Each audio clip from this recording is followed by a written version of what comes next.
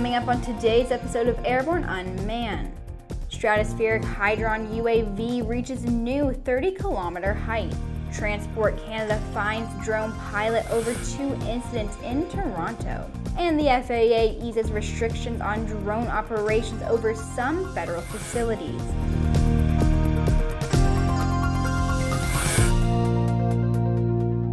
Welcome to Aero-News Network's Airborne-Unmanned, a weekly news program covering all things unmanned. In partnership with AUVSI, the Association for Unmanned Vehicle Systems International. I'm your host, Sophie Herlock.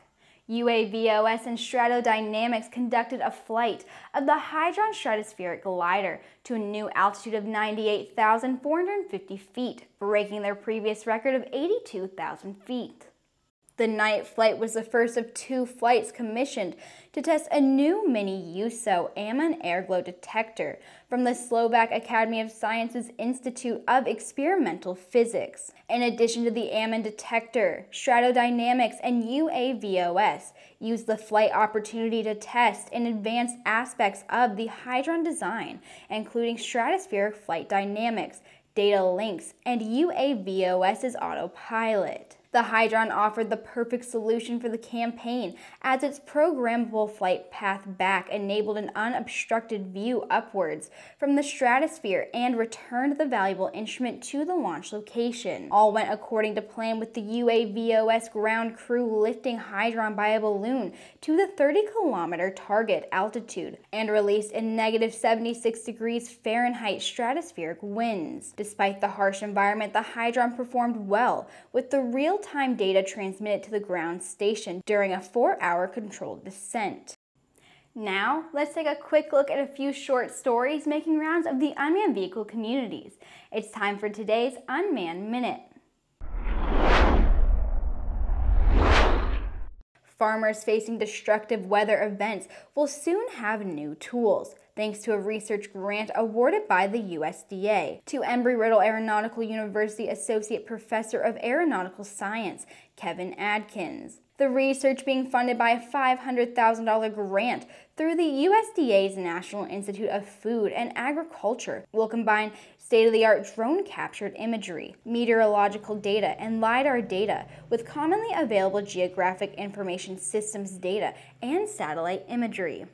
The U.S. Navy's Triton team is working alongside its partners from the Royal Australian Air Force to develop and execute the cooperative program between the 2 countries. Over the past year, the RAAF have provided 8 cooperative project personnel in support of the UAS program after signing an agreement in 2018 to procure up to 6 Triton aircraft and associated mission control stations under the MQ-4C Triton Development, Production, and Sustainment Cooperative program.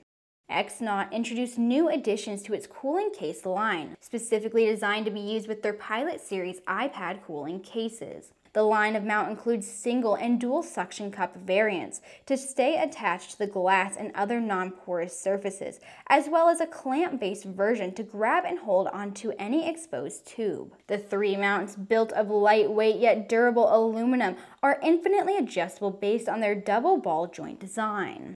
HiDRON announced the continuation of their license agreement with F.E. Warren Air Force Base. The base was selected to test the HiDRON platform in June of 2018 as part of a DIU testing phase that included 6 DoD facilities and has been continuously testing, evaluating, and using the capability for over a year. Now back to the rest of the news. Following an investigation of 2 incidents in downtown Toronto, Transport Canada has issued notices of assessment of monetary penalties to an individual for 11 violations of the Canadian Aviation Regulations related to the operation of a drone.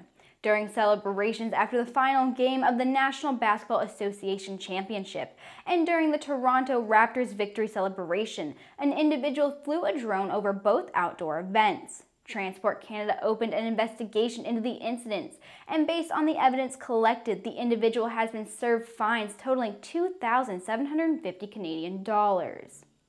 It is mandatory for pilots of all remotely piloted aircraft weighing more than approximately 9 ounces and less than 55 pounds to register their drones and obtain a drone pilot certificate.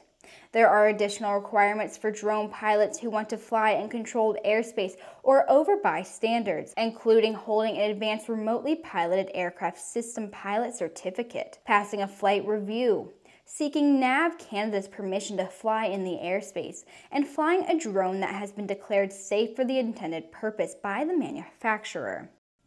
The FAA is working with the DoD to establish intermittent restrictions on drone flights within the lateral boundaries of select federal facilities during specified times. Currently, drone operators are prohibited from flying at these locations at all times. The FAA is working to ensure that these restrictions are narrowly tailored and remain in effect only when necessary. NOTAMs will be issued in advance indicating the sites where these intermittent restrictions will apply.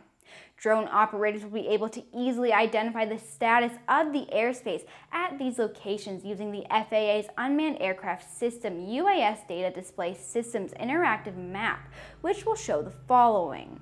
The airspace shapes will appear gray when the Section 99.7 Special Security Instructions airspace is inactive, and no restrictions are placed on the drone operators. Approximately 24 hours before restrictions are activated, the designated airspace will change to yellow as a warning that restrictions will soon become active. At the end of the 24-hour warning window, the designated airspace will change to red while the drone restrictions are in effect. Specific activation times can also be viewed by clicking on the individual airspace shapes in UDDS. And that wraps up our show for today, everyone. Thank you so much for watching, and please subscribe and check us out on Facebook and on Twitter. For more information on the innovative world of all things unmanned, head over to aubsi.org and airborne-unmanned.net. I'll see you right back here tomorrow.